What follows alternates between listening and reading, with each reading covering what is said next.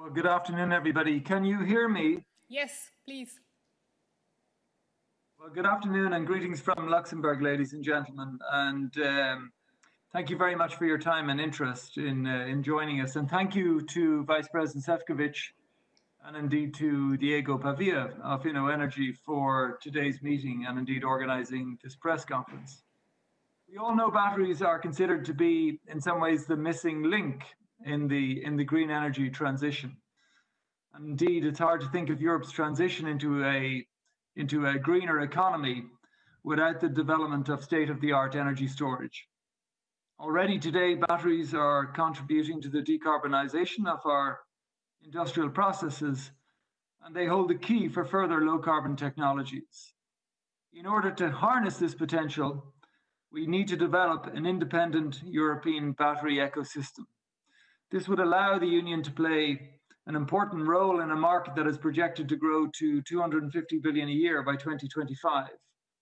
Additionally, a secure local battery capacity would boost the European automotive industry in particular and safeguard thousands of jobs. The COVID-19 crisis has indeed highlighted Europe's vulnerability to interruptions in the supply of critical materials and technologies. Most battery components are currently manufactured outside of the EU, either by domestic or international producers. Especially car makers in Europe suffer from severe disruptions to their supply chains because of the pandemic.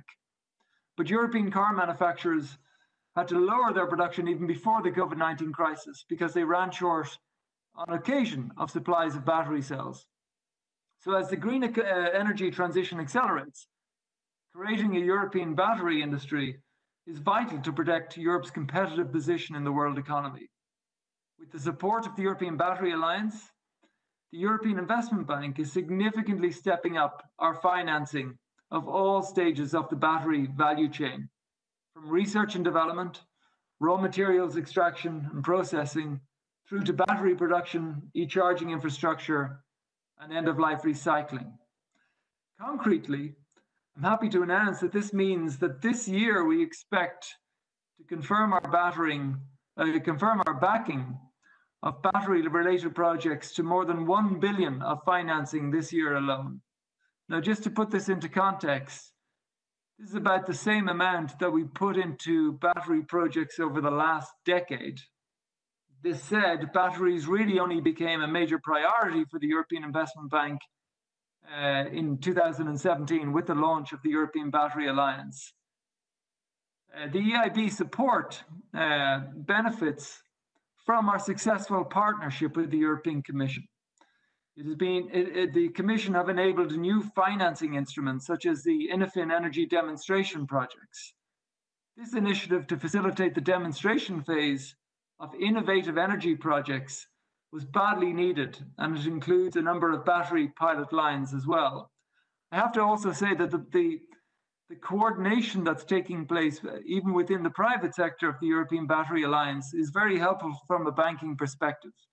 Indeed, that coordination helps de-risk a lot of projects from both an offtake perspective in terms of securing buyers for end usage, as well as from a raw material supply perspective, which is obviously key elements of the financial risk of any battery-related project.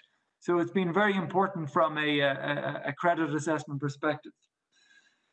To this end, please allow me just to bring three more figures to you to kind of gauge the significance of what we're now doing in this field. So the production capacity of EIB battery cell projects, those already approved or signed, and indeed those in the pipeline under appraisal, now stands at 51 gigawatts per hour. This compares to a current annual production of just 49 gigawatts in the European Union. And so you see, in order to get to the independent battery ecosystem that we're all aiming for, we clearly have to put in quite a lot of work in finishing the appraisal of these projects.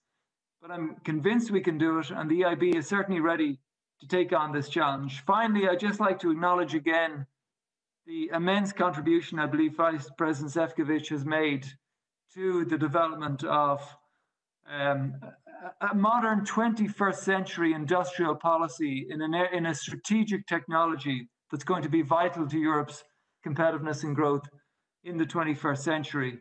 And I think that leadership is going to pay strong dividends to the European recovery in the coming months and years. Thank you very much, Vice President.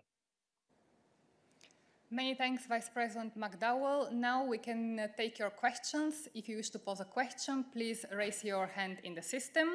Also, when you take the floor, please state your name, the media you're representing, and also to whom your question is addressed.